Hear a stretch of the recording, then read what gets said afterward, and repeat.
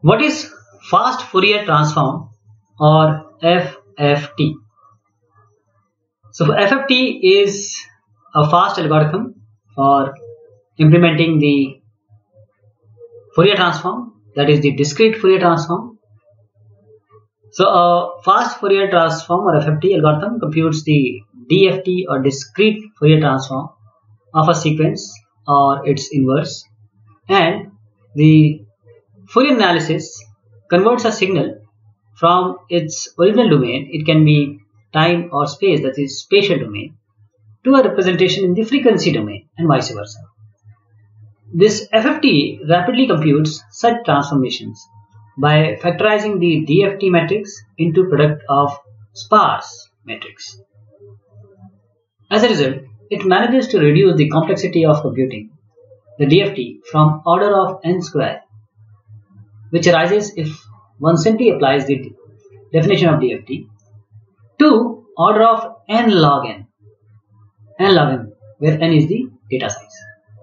So fast Fourier transforms are widely used in many applications in engineering, science and mathematics. The basic idea were popularized in 1965, but some algorithm had been derived as early as 1805. So 1805, Mr. Gauss presented it, means he spoke about it. Then came the Cooley and Tukey. They formulated the actual version and they presented it. So the FFT goes to Cooley and Tukey. Then in 1994, Gilbert Strand described the FFT as the most important numerical algorithm of lifetime, and it was included in top 10 algorithm of 20th century by IEEE Journal Computing in Science and Engineering. This FFT is a discrete Fourier transform algorithm. As we said, that it reduces the number of computation needed for endpoints from n squared to n log n, where n is the base 2 algorithm. As we said, FFT was first discussed by Cooley and Tukey, although Gauss had actually described the critical factorization step as early as 1805. DFT can be computed using FFT by means of the Danielson-Langzos lemma if the number of points n is a power of 2. If the number of points n is not a power of 2, a transform can be performed on a sets of points corresponding to the prime factors of n, which is slightly degraded in speed. An efficient real Fourier transform algorithm or a fast Hartley transform gives a further increase in speed by approximately a factor of 2. Base 4 and base 8 fast Fourier transform use optimized code and can be 20 to 30% faster than base 2 fast Fourier transform. Prime factorization is slow when the factors are large, but DFT can be made fast for 3, 4, 5, 7, 8, 11, 13 and 16 using the Vinograd transform algorithm.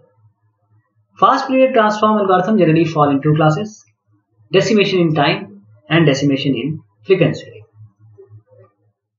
Cooley-Tukey FFT algorithm first rearranges the input element in a bit reversed order, then build the output transform, that is decimation in time. The basic idea is to break up the algorithm of length n into two transforms of length n by 2 using the identity, sometimes called as Danielson-Langzos lemma. And the easiest way to visualize the procedure is perhaps via the Fourier matrix. So the even and odd partition, that is this expression, is divided into even, this is 2n, this is 2n plus 1.